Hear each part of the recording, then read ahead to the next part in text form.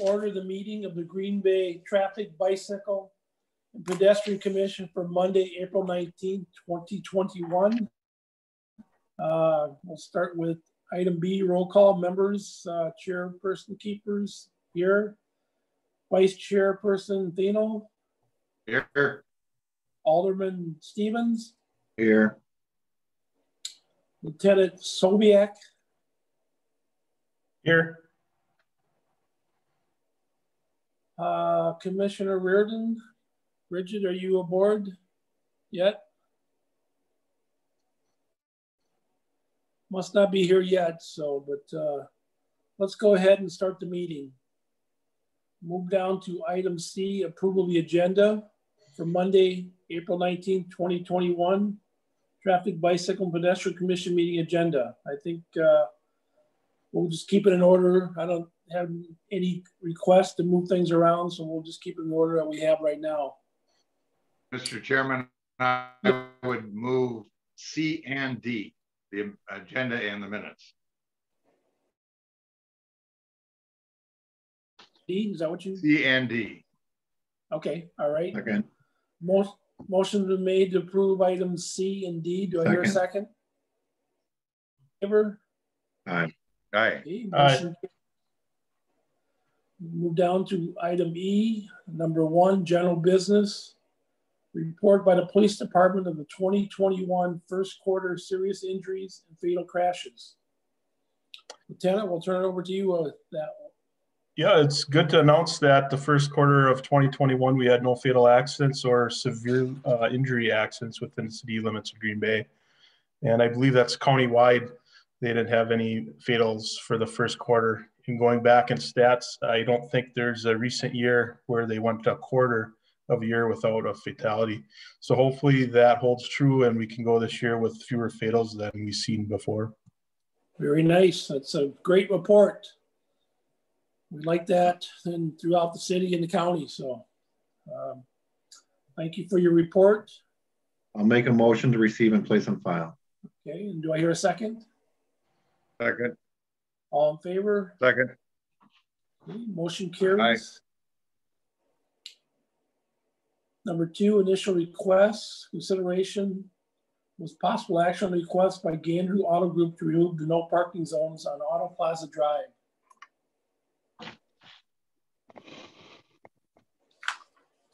Yes, excuse me. There's a series of no parking signs on the roadway.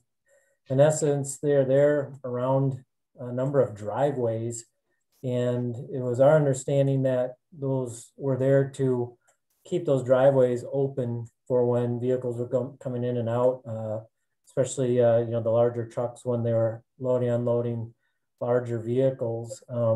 I did have an extended conversation with the requester, and they had stated that at the time there were actually 2 different auto groups across the street, and I think they kind of had a little falling out, and I think some of it had to do with that as well. So, you know, the need for the signs has certainly gone away, and you know, and it's our understanding as well that the loading, unloading of vehicles from those vehicle carriers are actually, it's all taking place in the curb lanes anyway of the roadway, which is acceptable by staff. So with that, staff really has no issues with the request. So I have a 5-part recommendation that on a 90-day trial to remove no parking zones on Auto Plaza Drive at the following locations: east side from Auto Plaza Way from a point 140 feet south of Auto Plaza Way, east side from a point 215 feet south of Auto Plaza Way to a point 303 of Auto Plaza Way, east side from a point south of Auto Plaza Way to a point 584 feet south of Auto Plaza Way, west side from a point 200 feet south of Auto Plaza Way to a point 275 feet south of Auto Plaza, west side from a point 440 feet south of Auto Plaza Way to a point 515 feet south of Auto Plaza Way. So moved. I'll second that. Motion's been made and seconded. All in favor? Aye. Okay, motion carries. Move on to item 3, initial request, consideration with possible action on request by Alder Lefay to install a rectangular rapid flashing beacon pedestrian crossing system on East Shore Drive at the crosswalk connecting Bay Beach and Wildlife Sanctuary.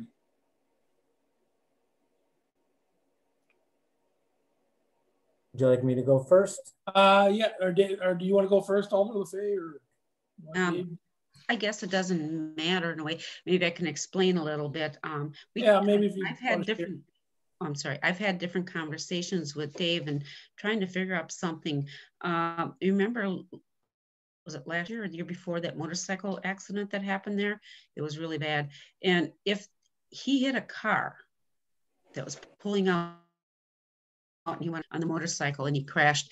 But what if there pedestrians were crossing at that time? And I'm, you know, there are a lot of, from the Bay Beach, the sidewalk that comes over to East Shore Drive, and you cross over into the Wildlife Sanctuary. There's in summer when the park's open, and you know we're coming up May 1st, it's going to open up again. So I'm really concerned. I'm surprised that we had some. I've seen some people are paying attention, and they've actually stopped and let people cross. But that doesn't happen a lot. And we have a lot of speeding going on out here. I just think all the other things that I brought up with Dave, he said just won't work, but I would like something. And this only operates when there are people crossing. It's not like something that you have flashing or it's, you know, constantly. So Dave can come up more on that issue. Thank you. Okay, sure. Thank you, Alder Lefay. Thank you, Alder. The crosswalk itself, it does exist, and it connects the Wildlife Sanctuary to Bay Beach Amusement Park. It is a ladder style crosswalk, meaning it's a high vis crosswalk, similar to what everyone probably recalls as the Abbey Road record from the Beatles. Looks similar to that. It's signed with pedestrian warning signs and a down arrow. And for RFBs, that is a rectangular rapid flashing beacon. It is a warning style device that is actuated when a pedestrian pushes a button on either side of the crosswalk, and that initiates the flashing operation in a wig-wag style pattern on each side of the roadway. So it's a quite popular device when it comes down to compliance. However, these are not to just be installed at any. There definitely needs to be some sort of a demonstrated issue, complaint, reports, crash history, typically associated with a high volume of pedestrians crossing, and ultimately a lack of motorist compliance to crosswalk laws that enforcement and the police department have not been able to correct. So with that said, and because there is a cost associated to it, I'm making a recommendation for this request to be referred to staff for study for the feasibility of the RFB at this location. Yeah, I think sorry. Go ahead, Alder. No, I think that would be good. Yeah, have staff study it. And I know Dave a little bit about it's by solar. I know on the north side it should be okay. And I think on the other side, be up closer to the road, I think you might be okay with the solar. That has to be checked too. But yeah, like I said, there are people who do not. People want to cross now. And there's a curve when they're coming from the east side going to the west. There's a curve kind of, and it's 25 and there's nobody does 25. And when they're traveling from the west to the east, so many people are driving along the curb. It's not marked as 2 lanes. And people drive there all the time. And there's so much speeding. I live right across the street from it, so I see it all the time, the speeding and that. And I don't want to wait till a kid gets hit. So thank you. Okay, thanks, Alder. Do I hear a motion to refer this item to staff? So move, Mr. Chairman. I'll second. Motion making, all in favor? Aye. Aye. Motion carries. 4, initial request. Consideration was possible action on the request by the traffic engineer to establish parking zones in the rail yard district. Thank you, Chair. As many of you know, that the rail yard district is now open. There are a handful of developments currently along its roadways, and the roads have been recently, or relatively recently, dedicated back to the city of Green Bay, meaning that they're open to the public and the parking and traffic regulations now come back to the city.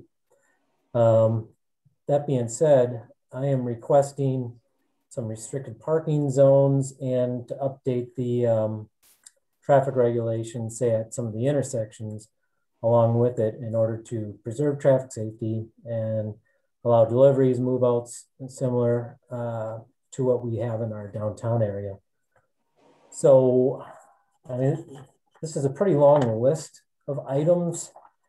I guess technically for the record, I should probably read them in if everyone wants them approved. I do have a graphic that shows an overview of the rail yard development, and it's color coded where these parking zones that I'm proposing would exist. So would that be okay if I share my screen, Chair? Yes, please. Okay.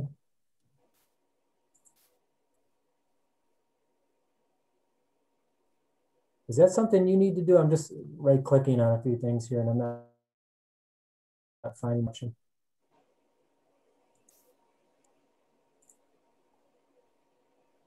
Oh, here it is, sorry. Can share time. I think that's just a, there we go. Just make sure I get this.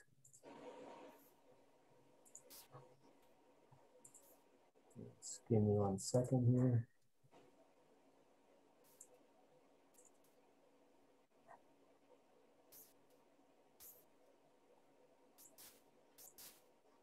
Okay. There it is.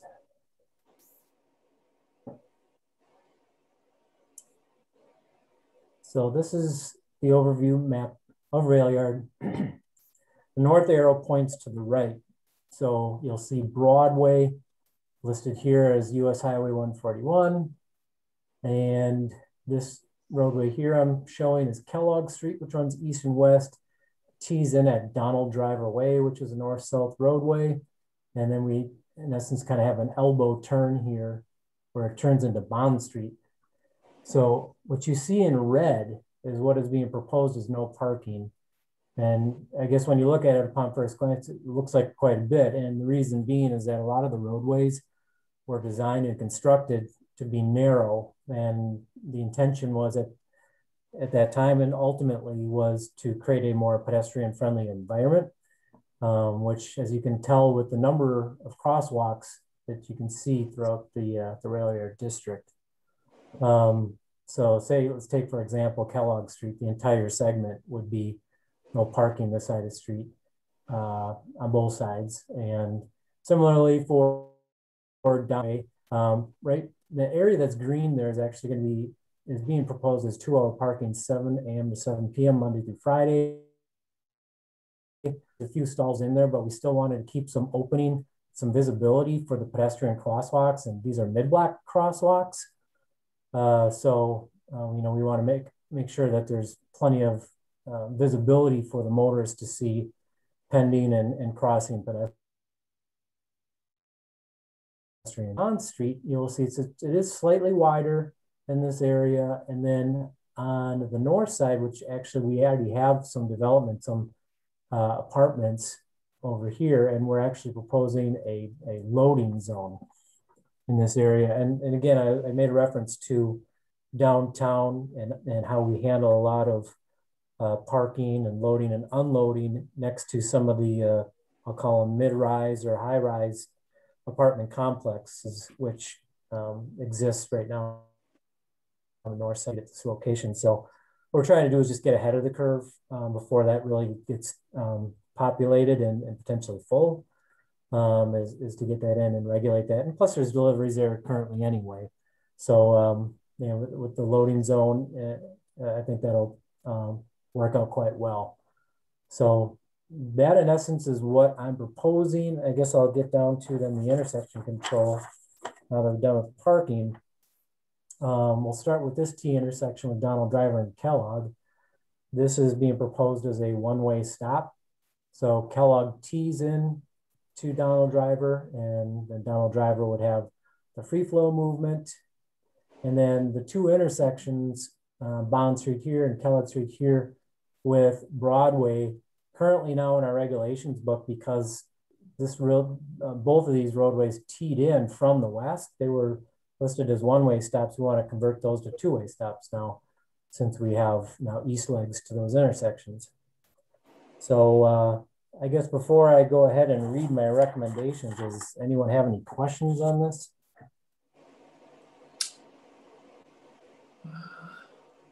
I only have one question, Mr. Chairman. Yep. Dave, considering the adjacent businesses there, do you feel that there's adequate parking, that this would not interfere with the operation of those businesses? Not only do I not think it's going to interfere with the business operations, but I was involved pretty much on the ground level when it came down to rail yard, what the proposed developments were, its traffic impacts, etc. And I can tell you, it's not shown on this diagram, but I can tell you that there is a lot of parking that came along with this development. There's really a lot of it. Like you'll see some of these buildings here, but there's a lot of and even over here at the title town, you know, this is all still parking available. There's gonna be parking here. And as a matter of fact, that's why you have this mid block over here, is that, you know, there are some, we want to have some consideration for these people that were going to be crossing over to go to these various businesses and developments. So to answer your question, Vice Chair, I do believe that as proposed with the restrictions, I think there's still going to be ample parking. Okay, thank you. All right, do you want to read in what you got then, Dave, for the record? We can vote on it. Yes. So on a 90-day trial, we need to remove, so we need to start off with the clean slate first. So there's some existing parking zones that are just north of Dousman and south of Kellogg Street, because basically that street just dead ended at one time. So we need to remove those parking zones. So on the east side of Donald Driver Way from a point 290 feet north of Dousman Street to its north terminus, and on the west side of Donald Driver Way from a point 310 feet north of Dousman Street to its north terminus, or we should really say its former northern terminus. And then on a 90-day trial, we need to establish the following on both sides of Kellogg Street from Broadway to Donald Driver Way. On the east side of Donald Driver Way from a point 290 feet north of Dousman Street to a point 285 feet north of Kellogg Street. On the west side of Donald Driver Way from a point 310 feet north of Dousman Street to a point 285 feet north of Kellogg Street. On both sides of Donald Driver Way from a point 370 feet south of Bond Street to Bond Street. On both sides of Bond Street from a point 70 feet west of Donald Driver Way to Donald Driver Way. On both sides of Bond Street from Broadway to a point 70 feet east of Broadway. And now we're going to move on to the 30-minute loading. So on a 90-day trial, establish a no parking 30-minute loading zone on the north side of Bond Street from a point 70 feet west of Donald Driver Way to a point 140 feet west of Donald Driver Way. And then 2-hour parking on 90-day trial, establish the following 2-hour parking, 7 a.m. to 7 p.m. Monday through Friday zones. On the north side of Bond Street from a point 70 feet east of Broadway to a point 350 feet east of Broadway. On the south side of Bond Street from a point 70 feet east of Broadway to a point 420 feet east of Broadway. On both sides of Donald Driver Way from a point 285 feet north of Kellogg Street to a point 440 feet north of Kellogg Street. And the intersection control items. So I'm not recommending these on a 90-day trial simply because A, they've been in, and B, I don't really think that there's a need to change anything at this point in time. I mean, what would we be doing, trying to go to a multi-way stop, let's just say at the T intersection, which the rail yard district really sees little to no traffic now, the way it is. So I can just tell you from experience that when you come close to meeting a multi-way warrant on it. So that being said, following items are not recommended for 90-day trial, but rather to be adopted right away by ordinance. So first one is remove the one-way stop on Bond Street at Broadway and adopt by ordinance. Second one, establish a two-way stop condition on Bond Street at Broadway and adopt by ordinance. One, establish a one-way stop condition on Kellogg Street at Donald Driver Way and adopt by ordinance. That concludes my recommendations. Oof. That's a lot. You winded. I'll make a motion to approve as outlined. Okay, Whatever I heard a motion. I Hear a second. All in favor? Aye. Aye. Motion carries. Thank goodness, Dave. Huh? Yes. 5, initial request, consideration with possible action on the report by the police department and the traffic engineer with 2020-2021 adult crossing guard locations.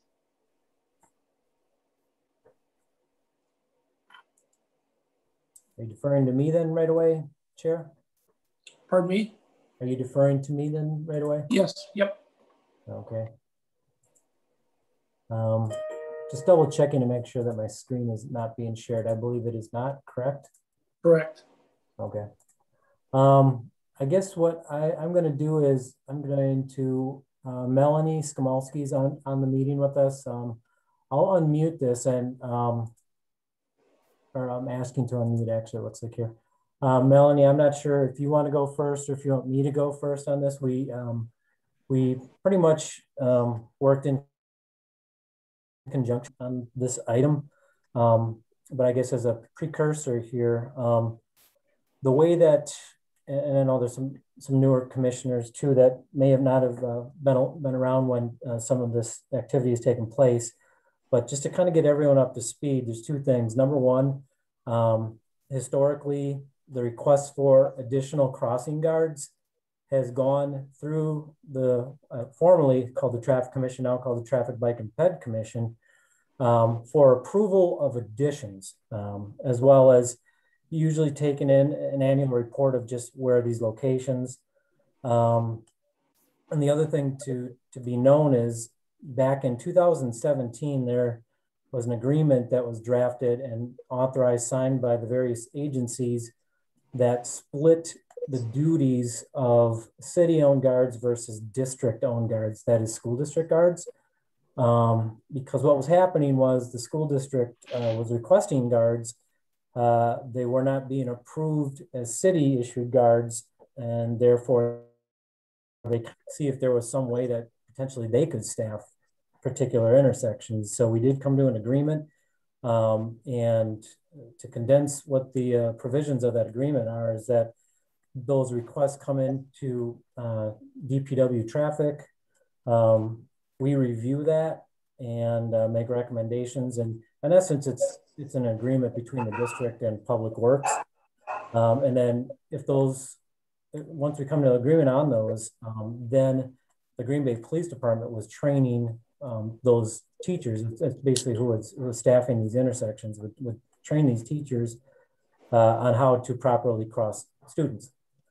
So fast forward now to, I believe it was late 2020, when the Green Bay Police Department, because they managed the crossing guard program, they had seen some changes. There was a retirement of their crossing guard administrator. So there was some shifting of people there.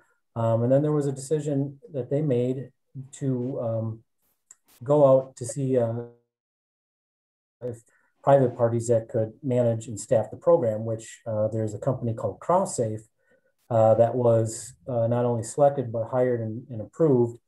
And currently that is what is in place today. And we do have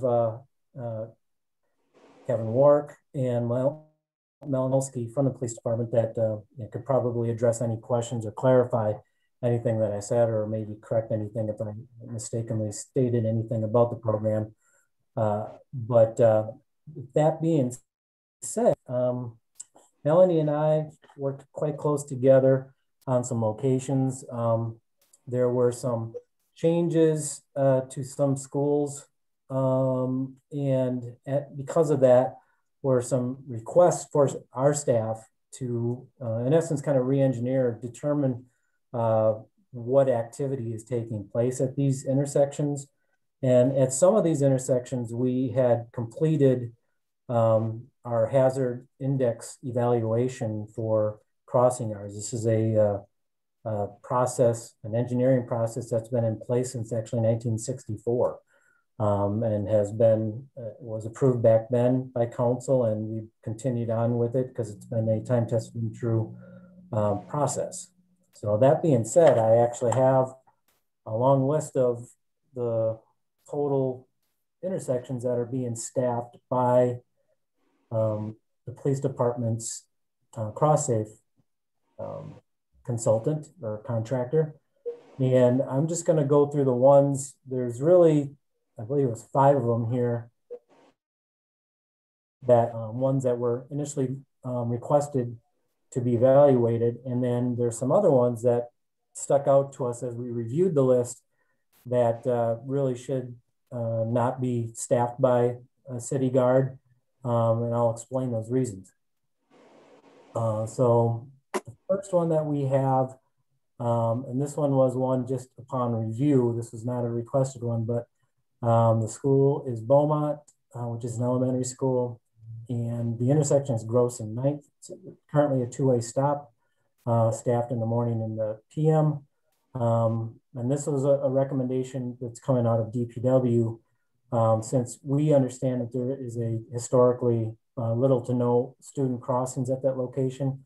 But another important factor happened over the last year at this location is that DPW upgraded that crossing to a RRFB, which as Kathy, Alder Kathy LaFave was, her request came up. So I had a little explanation on that. The reason we did that is that we actually had a flashing location at that spot. It wasn't an RRFB, but it had, we call them blinkered signs. So the perimeter lit up rather than having these wigwag bars. And in essence, the location, we could not find replacement parts because the product was so old. So it was actually more cost effective to upgrade it to an RRFB. So that's what we did. So because of the low student crossing activity, plus now that we even actually have in place an RRFB kind of by default, that would be my first recommendation.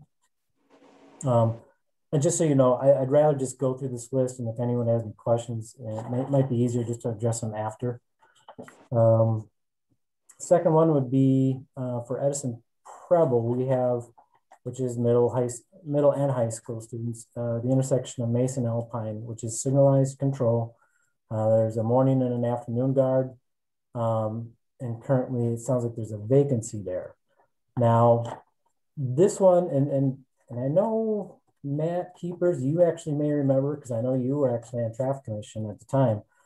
There's 2 reasons I'm making this recommendation. Number one is that the city made a decision a long time ago that we were not to be staffing middle and high school crossings, which is why if you look at the district program now, they actually have some that are middle and high school, and it was just because they requested it. We looked at it and said we didn't think it was going to necessarily hurt, but it wasn't something that we were willing to fund with city funds. But the second reason, and again, this is going back a number of years, going back probably 3 transportation directors ago at Green Bay Area Public Schools. This location was identified by them at one time as a hazardous crossing, simply because it really had no pedestrian crossing features. There was no crosswalks, things like that. Signal was there though. So what we did is we looked at this, evaluated it, and made a recommendation to have sidewalk installed between there's one block to the north and basically one block to the south, and it would connect into some other sidewalk networks. And then we made improvements to the signalized intersection, added some push buttons, countdown timers, made it ADA compliant. It was a pretty good job. And those are now in place. So, you know, that in essence was our mitigated countermeasure to the Green Bay Area Public School had brought forward.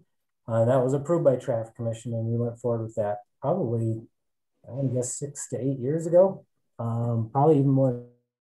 That's the second location. Third is Eisenhower School Elementary, August at Limekiln, which is currently a two-way stop, staffed AM and PM.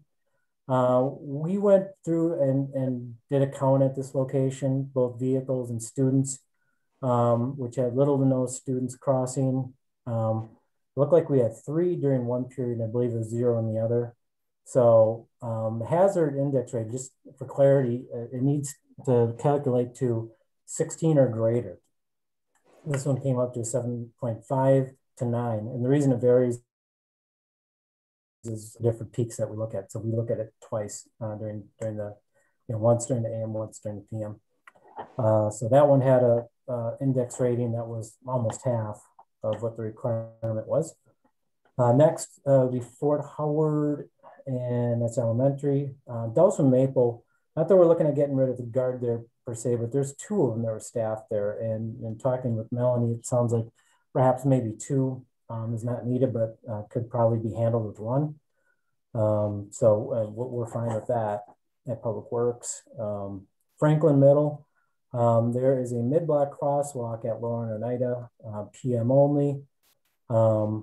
And this one, again, going back to the discussion with Edison Preble, again, this is a middle school. So, you know, based off of our policy, city shouldn't be staffing those guards. And this one was actually approved early on as a district only staffing. So not really sure what happened over the years, but sounds like one of our city crossing guards kind of ended up going over there for one of the 2 peaks. But based off of that, you know, and I remember that crossing, I was there and actually built it and worked with the school to get certain appurtenances and features on their campus in order to accommodate this mid-block crossing to make it a safe crossing. And they did so, and they did a good job at that.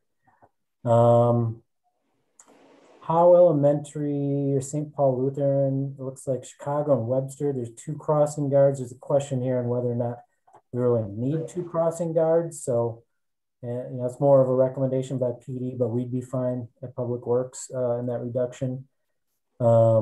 Jackson School, Holy Family Elementary, Fisk and 9th, that's a signalized intersection, both AM and PM. When we did our study, again, for both peaks, we encountered no students at all. Came up with a hazard index of 6.5 to 6.8. So because, I mean, first and foremost, if you got no students crossing, I don't know what the need for a crossing guard would be. So that in and of itself should warrant the removal. Fort Howard, Jefferson, Ashland and Mather. Again, this is one where that was staffed for Jefferson. And as many of you know, Jefferson Elementary no longer exists. There is a Head Start program that's at that location, but that's you know, it's younger than students. So everyone's either bussed in or they're driven in by their. So we don't see any activity there. So that one is being recommended for removal. All right, I think I got what, just 4 more. So bear with me, please. Preble High School, Dans and Deckner. I believe there's 2 of them there. It's a one-way stop. And again, this is middle high school. Shouldn't be doing that. And this is also a location that upon review was another one that we made as a recommendation for the school district to staff, but not city. So again, not really sure why this would be on the city's list.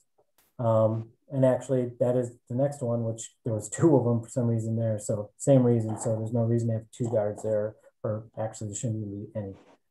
Sullivan Elementary, Deckner and Maine. This is one, a signalized intersection.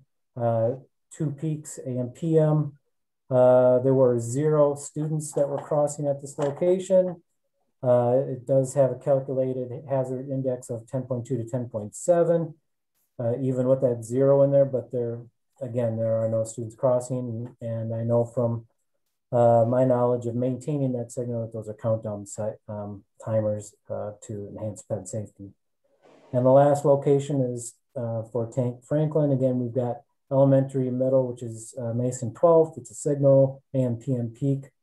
I have a hazard rating of 10.0 to 10.2. Again, shouldn't be staffing for that location. Now, Tank is written down here, so it sounds like there may have been potentially some Tank elementary students.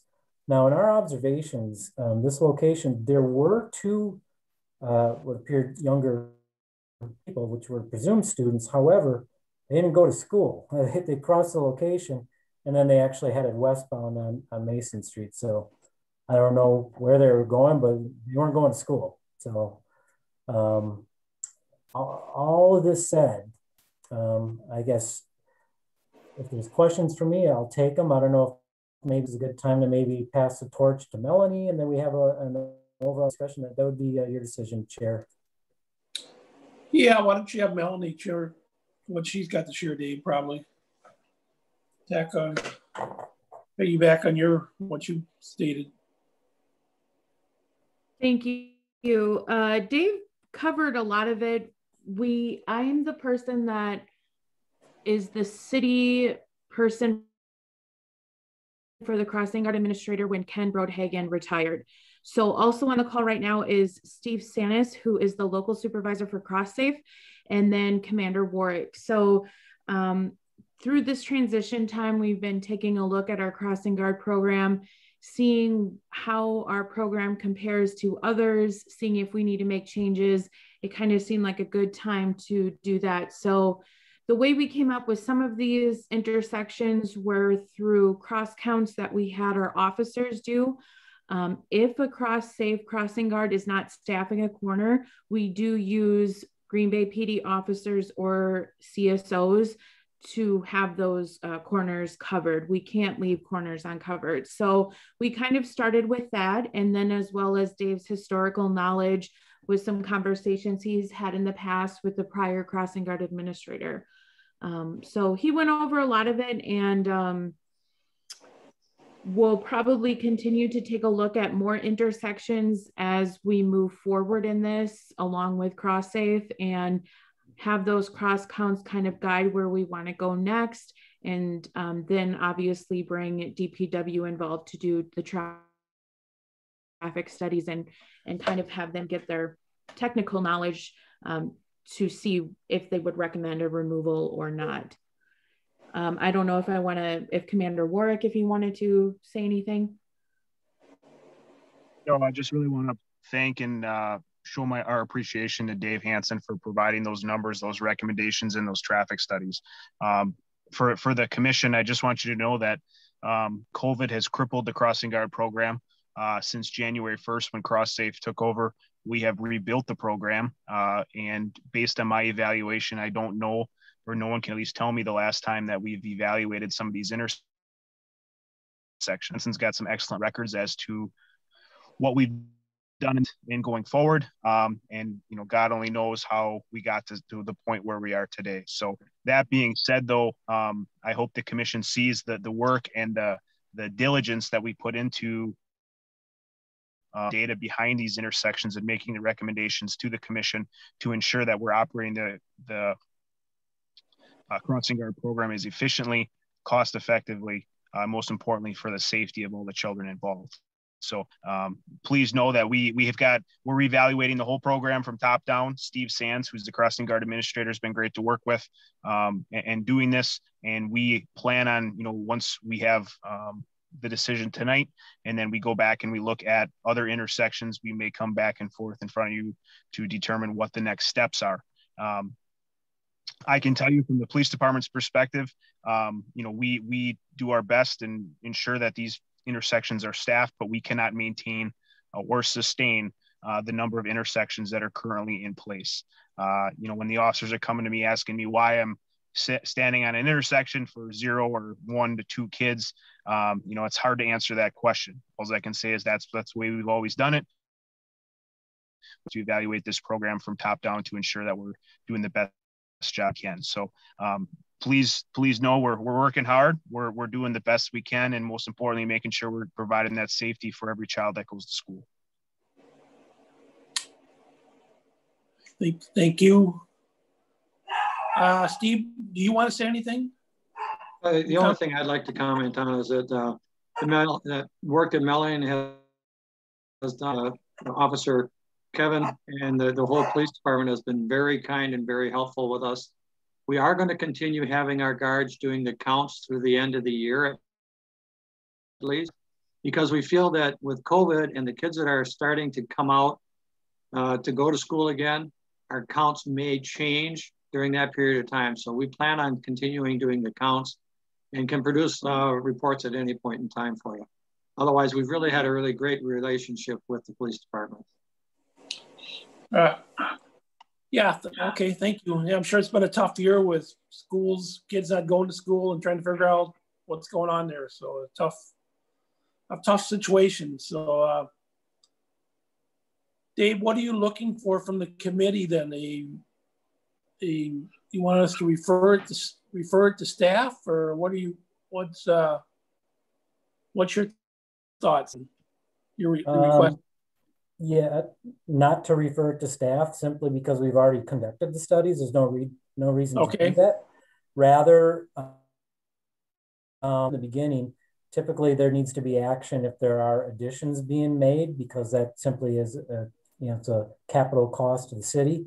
But seeing how we do not have any of that here, I'm simply looking for a receive and place on file this report, and just so that everyone's aware that unless we hear anything other, we plan on continuing moving forward the program with the removals as described today. Okay. Mr. Chairman. Any other comments from the commissioners? I make a motion. No, go ahead. I just sorry, Dan. What was your motion, Dan? No, I think the lieutenant was going to make a okay. Yeah, I make a motion. I make a motion to file the report and make those removals based on the report. Okay, motion been made. Do I hear a second? I'll second that. To make a comment, Mr. Chairman, this has been an enlightening conversation. I certainly think that the motion is appropriate. I'm surprised at the number of unwarranted crossing areas in the city. Obviously, we're using up a lot of city financial and human resources for no avail. I guess the other thing I'm surprised at is that we are sending our police officers out to be crossing guards. That is not the and they have many other things to do. So this motion and the resulting action that the motion will facilitate is absolutely appropriate and the right thing to do for the city of Green Bay. Okay, thank you. Any other comments? With that, I heard a first and a second. So all in favor of the motion? Aye. Aye. Okay, motion carries. Thank you all for your work and effort on behalf of the Crosswalk program. Thank you. You're welcome. Let's move on to item 6 then, which was referred back from staff. Consideration with possible action on request by Alderman Scannell to remove the truck route from North Broadway to McDonald Street between Mather and Alexander Streets. Dave, we'll throw it back to you with how you want to proceed here. Okay. I am seeing, as the list of participants on this meeting, absent from that is Alder Scannell, who is the requester, Kilp, who was the initial requester to the Alder. But that being said, I do know that this was in essence motioned last meeting to basically table it for a month for some discussion to happen and to study this a little bit more in depth, which is what we have done. And I actually have a 9-page memo that is prepared that I'm willing to summarize. I'm hoping quicker than rail yard, even though it's 9 pages, but I think that there are some good points that need to be noted before we open the floor and start having a discussion relative to this. So if that's the way you'd like to proceed, Chair, I can do that. Yes, please go ahead, Dave, with your. I'm going to start it off with just an executive summary from the memo. And I'm going to read this verbatim, and then I will, in essence, talk through some of the highlights of the report. The request from Alder Scannell on behalf of constituent Bill Kilp, who lives in the southeast corner of Broadway James, to move the truck route as noted, was discussed at the March TBPC meeting. Commissioners motion to table the item until the April meeting in order to outreach or for outreach to occur to Brown County and potentially impacted residents and business owners. After studying both the existing and proposed truck routes, while acknowledging the feedback from stakeholders and considering the roadway characteristics along all affected roadways, staff recommends that the truck route along North Broadway between Mather Street and Alexander Street remain as is for many reasons which are contained within this report, but primarily since the proposed reroute of the heavy truck route system to Mather, McDonald, and Alexander Streets would result in the inability to maintain two-way truck traffic due to truck swept path turning movement conflicts with other vehicles, buildings, fences, and curb ramps. So I did email out, I apologize on the tardiness. I put some finishing touches on this report today, but I did send it out to commissioners. And if you'll see, I start right off the bat with some of the turning movement diagrams. And I don't know, do you want me to share a screen again on this, Matt? This might maybe, I guess, you know, make it more public that everyone's seeing the same thing. Yeah, I think if you can, as transparent as we can be here so everybody can see what you got, I think that's a good idea, Dave. Sure, I'll bring it up.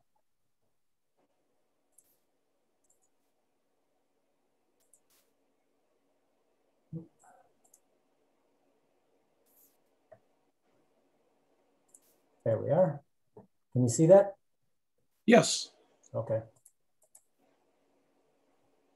All right, so I just read this executive summary. Now here are some of the turning movements. So this is basically going north to south on the proposed route. So this is the intersection of Broadway, Alexander, which tees into it. So we used a WB65 as the design vehicle, which is what we would use,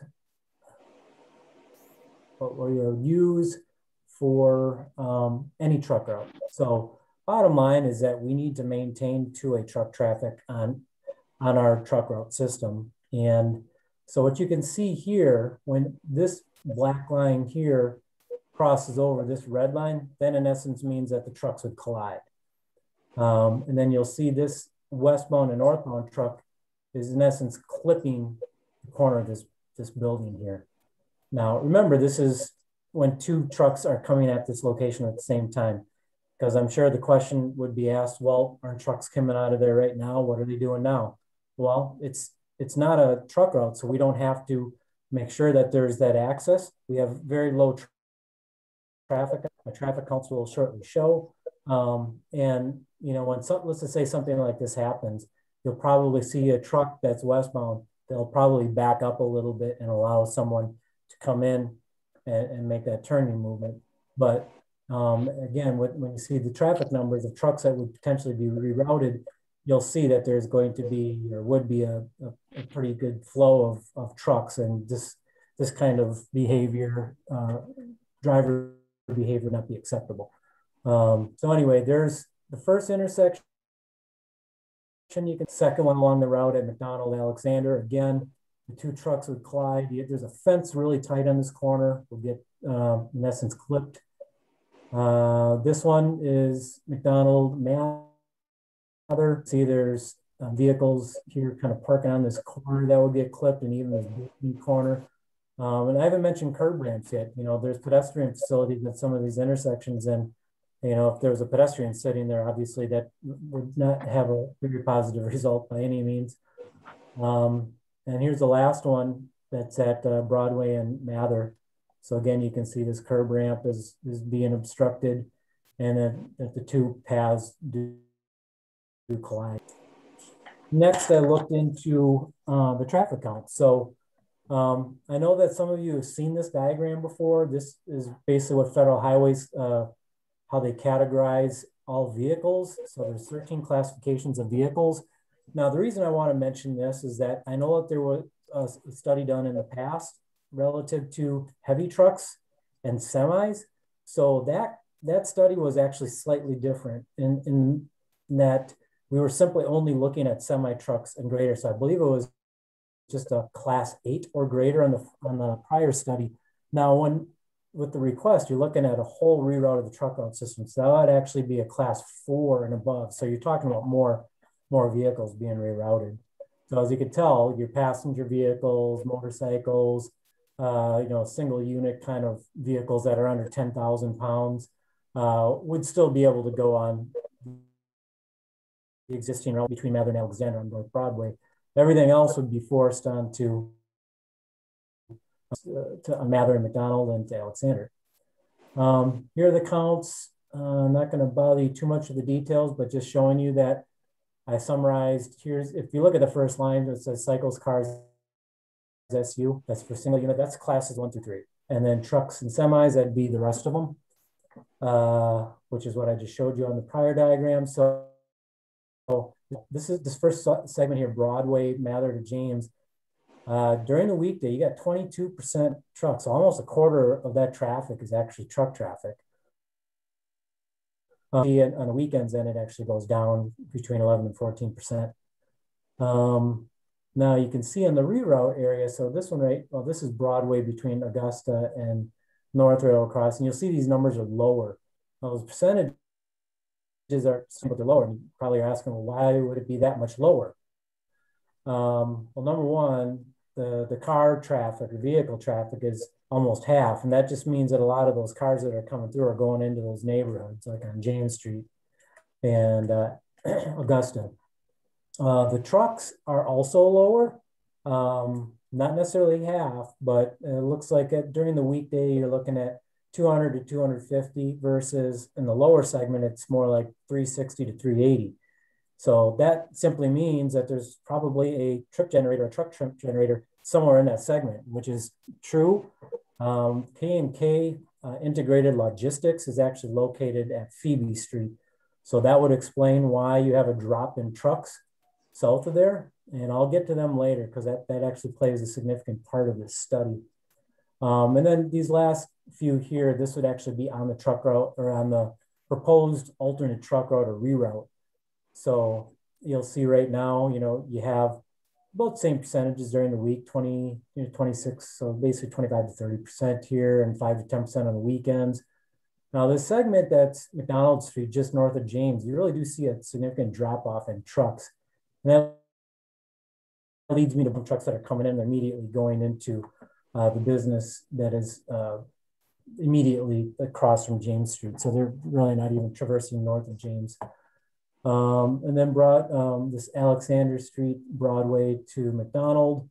That would be just right around the corner there. So you can see again, these trucks here and vehicles. So this right here just shows you where the count locations are taken. These are identical summaries of all the traffic counts. I just wanted to put this in the report just because those numbers are somewhat hard to read. So I wanted to have both of them in there. Now we did get some responses back from businesses. I do see some of the names that are in my report that are actually in the gallery tonight, and I'm presuming would like to speak. But I will just summarize. I don't want to have to go through all these. I'm sure you're going to hear some of these from them, but I do have a Tom Madsen, owner of Madsen, who is opposed for 7 different reasons. Some of them are similar to what I've already concluded.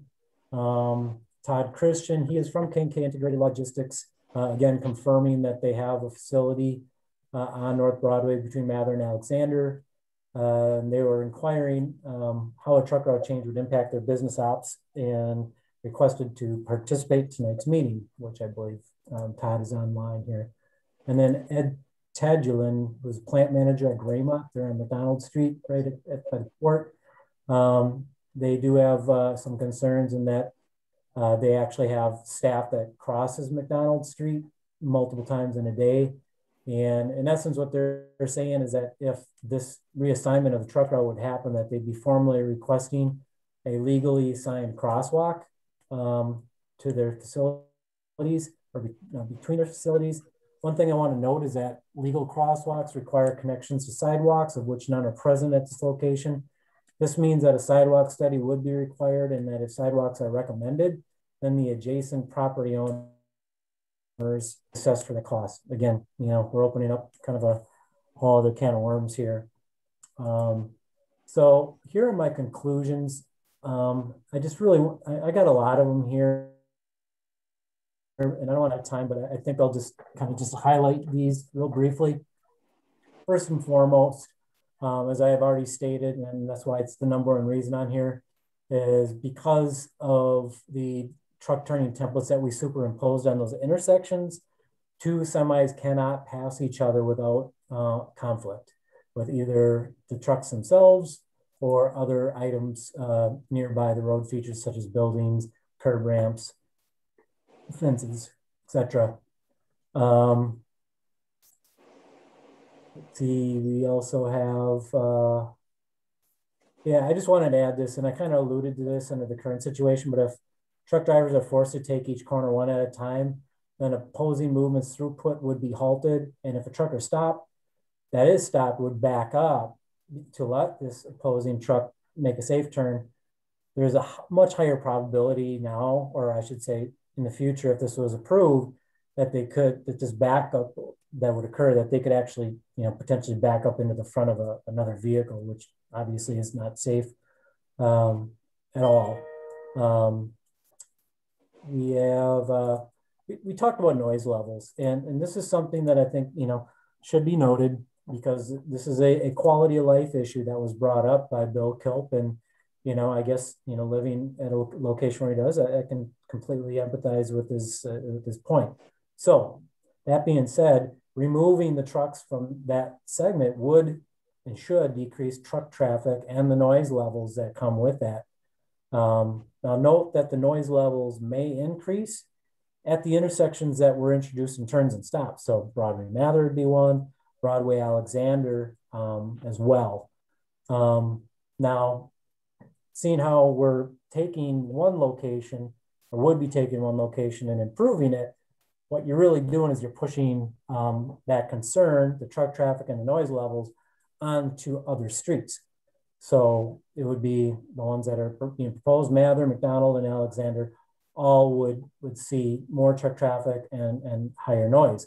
Now, that being said, looking at those traffic numbers, if trucker compliance is 100%, then that would be about 370 trucks, less those destined to or coming from K&K and others. See item 17 I have a note on, would be rerouted to Mather, McDonald, Alexander on the weekdays, and between 90 and 130 trucks on the weekends. Next point is pavement failure.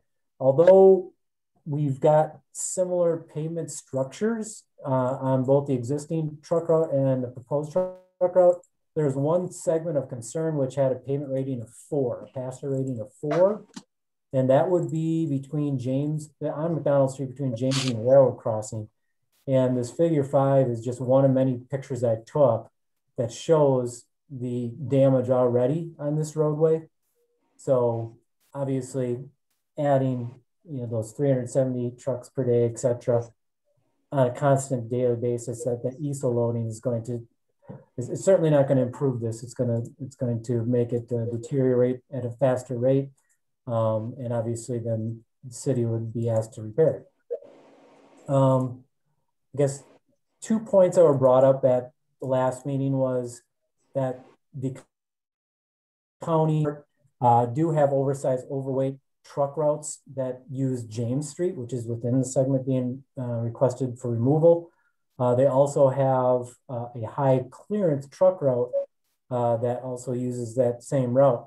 that being said, we've worked with the county on that, but whatever happens tonight really doesn't change what they do, because that's their approved route. So if that's their approved routes, that's the way that they're going to continue to go. I already talked about the multiple stops. I guess the one thing to really, we talked about the noise and the turns, etc., but also think about the addition of fuel consumption and the environmental impacts that would happen because of the addition of the length of the route, which is to my next point. The reroute segment is actually, I calculated the distance, it's 2,905 feet. And without the reroute, it's 1,640. So that difference is 1,265 feet, or about a quarter mile. So in essence, you're adding a quarter mile to the truck route. Just a few more points here and I will be done. We talked last time about sending traffic past the new community shelter, which has, the vehicle PEDs that are at that location. And there's drop-offs, et cetera, that occur at that location. Another thing to point, this is not engineering, but I was noted and privy to this information, which really is public information, because I was accosted by a reporter from NBC 26, which basically wanted to find out some information about this. So I went to their Facebook page and found that they had done a story. I was not interviewed for this story, so a lot of it was the requesters that commented on it. However, when I went to the social media page, this was on March 22nd, by the way, I found 302 comments and 48 shares to that. So kind of a popular story that they had. And in perusing the comments, was highly favored against this traffic reroute. I'm an engineer. It's not really my duty. I just figured that since I came across this, I should make you aware of that. Again, I talked about the businesses impacted. I added about the additions for turns. One thing we haven't talked about yet is railroad crossings. Adding or going onto this reroute, actually there's two separate crossings versus on the existing route, there's one. On the existing route, we actually have gates. So it's an improved crossing. On the proposed route, it's actually two separate crossings that are unimproved, no gates, which have yield and stop signs at them. So again, you're adding more stops, braking, etc., for the truck traffic. I talked about stops. We're going to be adding 2 one-way stop conditions because as you're going southbound on the truck route, you'd have to stop at Broadway and Mather, and vice versa. Going northbound, you'd have to stop on Alexander at Broadway. So two additional stops there. One thing I haven't talked about here yet is intersection sight distance at Alexander. I don't have a picture of it here, but when driving it, the building is tight on the intersection. So if you're a truck driver and you're looking for gaps, it can be difficult. Now, can you see it? Yes, but I think that it's limited, and because trucks have slow acceleration, I think it could become an issue. I talked about K&K on Phoebe Street. So just knowing that, let's just presume that this goes through and it is changed, you are not going to eliminate truck traffic in that area. As we cannot deny K&K integrated logistics access to Broadway, because that they still would be compliant with our heavy truck ordinance, which allows origins and destinations that have truck traffic to be able to take the shortest, most practicable path off of a truck route. The other thing to think about too is any of the municipal, county, and state vehicles, city buses, school buses are exempt on that in that same ordinance. So you're still going to see dump trucks from Public Works, Parks Department, which actually has a shop real close by, delivery trucks, FedEx, all that. You're still going to see them.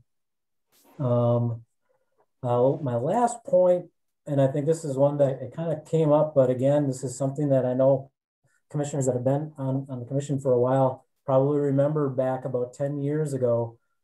we did a citywide evaluation of removing traffic signals. And I know that some recent discussions, we brought this up. Well, Broadway and Mather used to be signalized, and it's now a two-way stop. It's been working very well as a two-way stop. But if we rerouted traffic, I do have a concern that if this is as significant as if we get this 100% compliance, that we potentially might be looking at reinstalling that traffic signal, which by, just using planning estimates would be about $200,000 to $225,000 to furnish. So that being said, that really concludes my study. And I guess, I don't know where we want to go, Matt, on this. If you want to take questions till the end, or if you want me to answer questions on the report now, open up the floor, that would be your choice.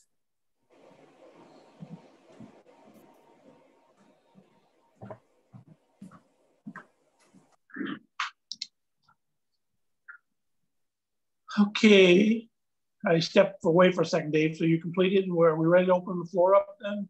That's your decision. Then yes, I'd be fine. Do you have anything else you want to add before we open the floor up to interested parties? No. No. Okay. All right. I'll entertain a motion to open the floor up to interested parties to speak to this item. I'll make a motion to open the floor. Second. Do I hear a second? Motion made and second. All in favor?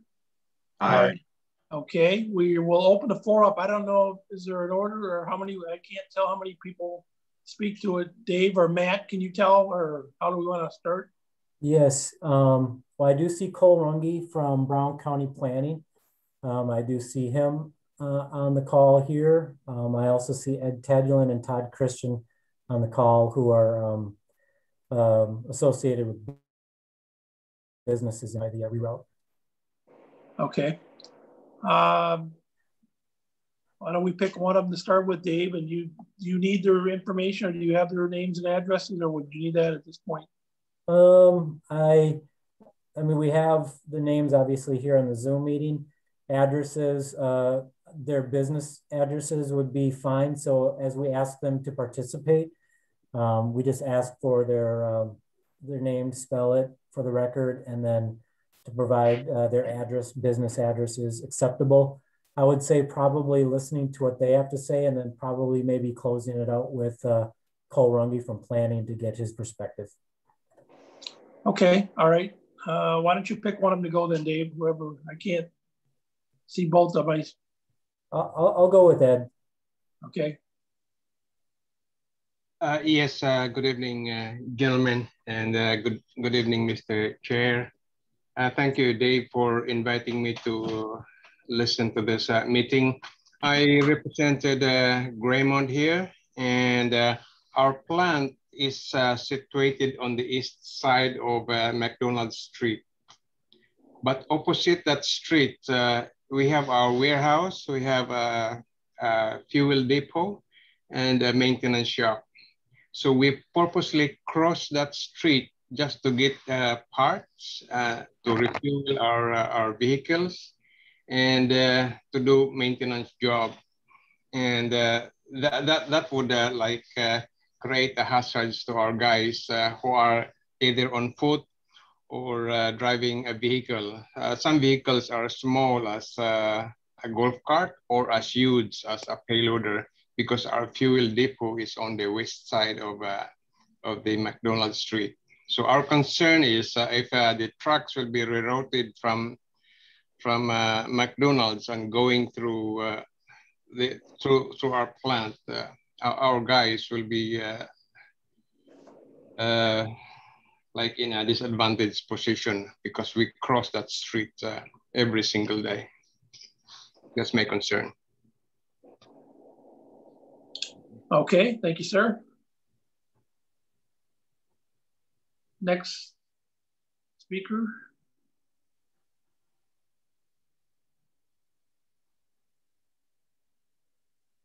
Can I interject real quick? We did not get an address from Ed Tedulin. Yes, our address is 137 James Street, corner of James and McDonald Street, Green Bay. Okay, thank you. And who was the other party, Dave? I don't have them. That would be Todd Christian from KK Okay. Integrated Logistics. Todd, if you want to go ahead and speak and sure. Your address, please. Good afternoon, everybody. Thank you for allowing us to speak tonight. Plus, I want to thank Dave for the conversations that we've had recently regarding this. So I'm the Director of Operations with KK Integrated Logistics, and the address is 305 Phoebe Street. As Dave alluded to, we have trucking operations daily from approximately 6 a.m. to 4 p.m. There are also typically Saturdays that we deliver. We do local shuttle trucking for our customers in Green Bay, and we also have over-the-road drivers coming in to deliver product to our warehouse. We're probably talking 30 to 40 trucks a day that bring product in and out of our warehouse. So, there's a good amount of traffic that is still going to be on that roadway. The other option that we need to keep open too is we do work with the port. So northbound on Broadway, we need to have access to the port because in the past we have had deliveries from the port to our warehouse on Phoebe Street. So, if that truck route is changed, potentially it could change that option we have. So we just want to make sure that we're able to access the port and we're able to continue, obviously with our trucking operation, because we don't want to affect that for our customers.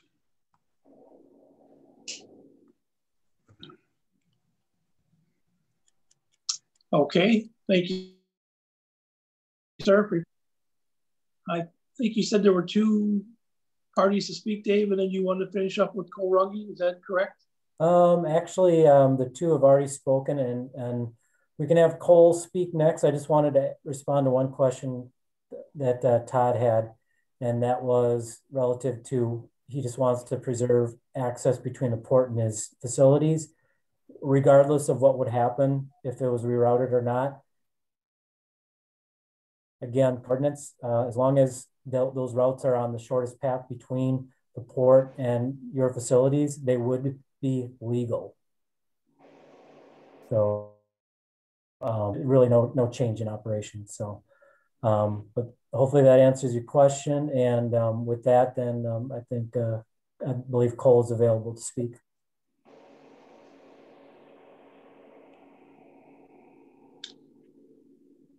Yes, go ahead, Cole. Okay, can you all hear me? Yes. Okay, great. Thanks for having me here tonight. Brown County Planning Director Cole Runge. Our address at the office is 305 East Walnut Street in Green Bay.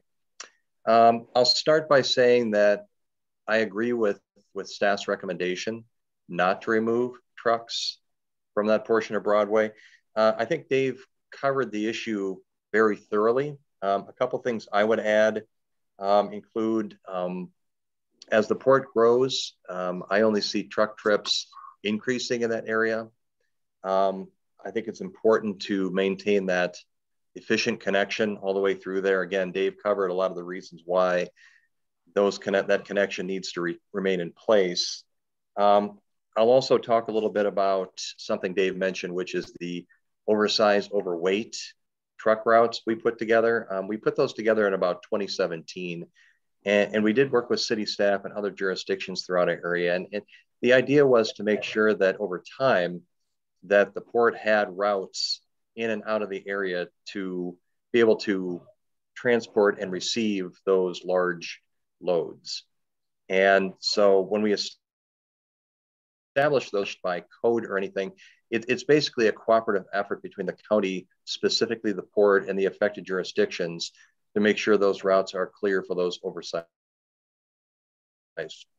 Basically, the area you're discussing tonight is one of our incoming and outgoing routes for oversized, overweight loads, not the overheight ones, but the oversized, overweight loads to get between the port's north terminal and Interstate 43. So I guess one of my concerns would be if you were to remove trucks from that portion of Broadway and those loads had to be taken out and brought in, from I-43 via a different route, the other most viable connection we would be looking at would be Mather Street, and that creates its own issues. So I believe if you have to choose one of those two routes, the Broadway route that exists today is by far the best route to get those large trucks and those large loads to and from that north terminal at the port. So again, I support Dave's recommendation for the reasons he's mentioned, in addition to the reasons I've talked about here.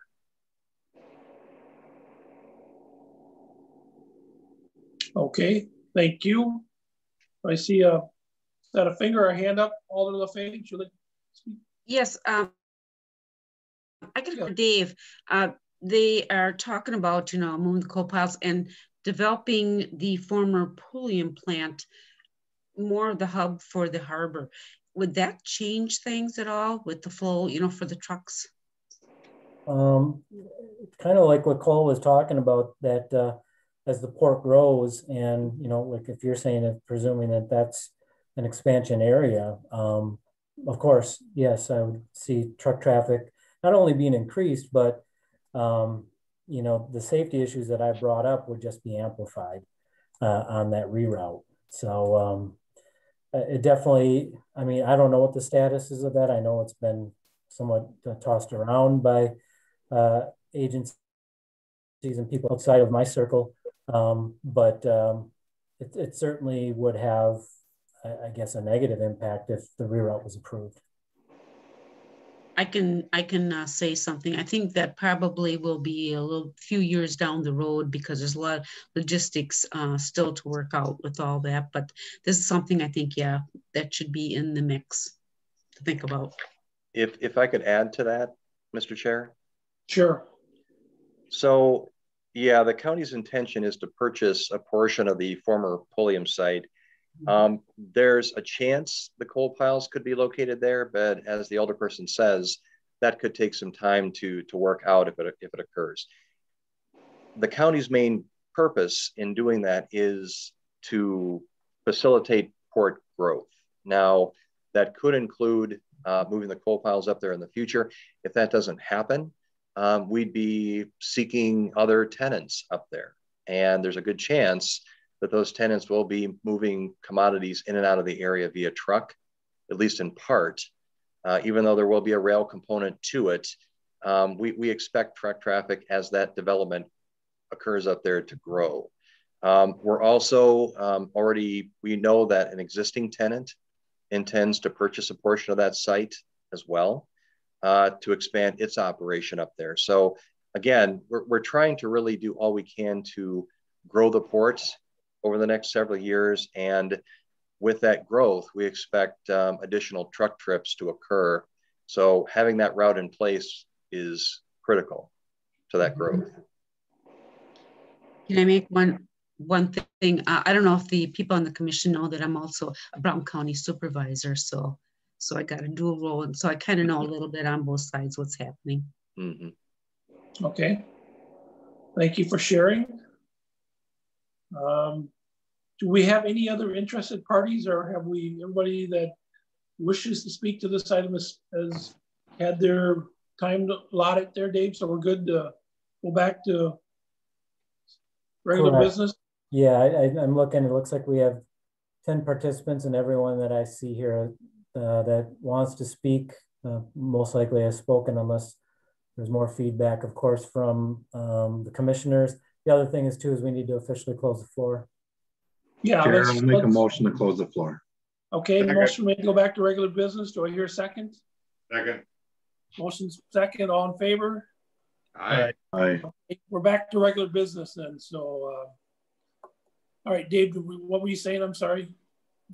All I was saying is that if there's commissioners that there's discussion, and if you have questions on my study or whatever, I'm more than willing to answer any questions. Any questions from the commissioners? Our lieutenant? No? Okay. All right. Mr. Chairman. Yes, go ahead, Dan. I would move the recommendation of the traffic engineer to deny the request to move truck route from North Broadway to McDonald Street between Mather and Alexander Streets. I think we all sympathize with people in the neighborhood with their concern about noise, pollution, what have you.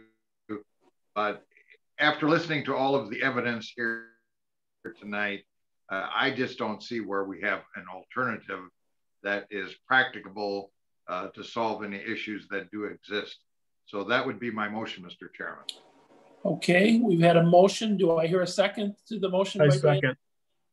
Motion been made and seconded. All in favor? Aye. Okay, motion carries. Looks like unanimous. So that will take care of item 6. Thank you for your report, Dave, your time and efforts, and all the parties who spoke to that item. Thank you. Most welcome. Let's move on to, well, we're on item 7, which is the start of termination of 90-day trial. I'll let you, Dave, 7 through 11. I'll let you kind of break them out how you want there for approval. Sure, thank you. First item, E7, which is removing the no parking zone on the west side of 12th Avenue from Clinton to a point 110 feet south of Mason. From what I understand, everything is working fine. I do believe that, I don't know if it was the business, I think it was the business on the corner had some questions, which I simply forwarded off to Alderman Brian Johnson, because really it was more of a, I don't want to call it a neighborhood issue, but I mean, I really did not have any sort of, I mean, my position did not change. I supported the request. If anything, it made the operations by the signal safer. So I'm making a recommendation for that item to be moved forward. Well, actually, it's not even moved forward to ordinance. It's just a removal from the ordinance. Item 8, to establish a no parking zone on the west side of 12th Ave from 3rd to Clinton. Oh, that's what it was. Sorry. It was a shorter zone and now we're taking the whole block. So yeah, everything still pertains. Okay. Certainly approve of that. E9, remove the 2 hour 7 a.m. to 7 p.m. Monday to Friday parking zone on the east side of Broadway from a point 430 feet south of 3rd Street to a point 90 feet south of 3rd Street. Again, no issues on this one. Have not heard back from the alder either, but it was their request. So no news is good news. I will make a recommendation to move that forward as well, just removing it from the ordinance. And it looks like 11's another removal. Well, it's all in the same area. So removing the 2 hour 7 to 7 Monday through Friday parking on the east side of Broadway from 3rd Street to a point 60 feet south of Clinton. And then E11, again, same thing. Establishing, just going ahead and reestablishing the zone as requested. 2 hour 7 to 7 Monday through Friday parking on east side of Broadway from Mason to a point 60 feet south of Clinton Street. So all of you can go ahead and make one motion, 1 second, and approval for all 5 of them. Okay, I'll entertain a motion to approve. Motion to approve. Second. All in favor? Aye. Okay, got items 7 through 11 approved. F, informational, next meeting, Monday, May 17th. I don't think we have anything under public hearing. Anybody have anything else to add to the cause tonight? If not, I will entertain a motion to adjourn. So move. Second. Okay, motion been made to adjourn and seconded. All in favor? Aye. Aye. Okay, motion carries. We're adjourned. Be safe and we'll see you all in a month.